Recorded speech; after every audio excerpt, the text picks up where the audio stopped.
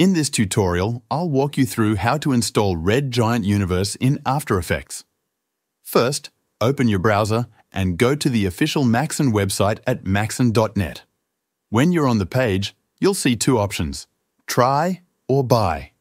For this tutorial, we'll be installing the trial version, so click on Try. Once you're in, you'll be asked to download the Maxon app, but I recommend scrolling down to More Installers and Downloads. Scroll down again until you find Red Giant Universe 2024. After selecting Universe 2024, choose your operating system.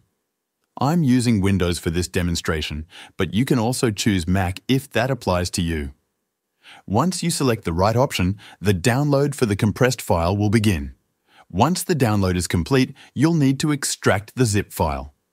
After extracting, locate the installer and double-click to run it. Follow the prompts to install. Depending on your system specifications, the installation process may take a few minutes.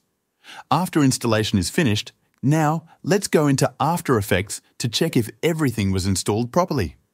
First, open After Effects and create a new composition by clicking New Composition and selecting your preferred settings.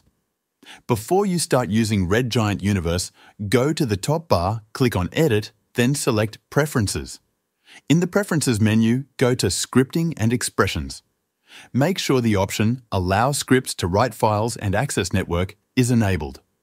Once that's done, navigate to the Effects panel. You should now see the Red Giant Universe effects like blur, generators, glow, and motion graphics available. This confirms the plugin was successfully installed. That's it. You've successfully installed Red Giant Universe in After Effects.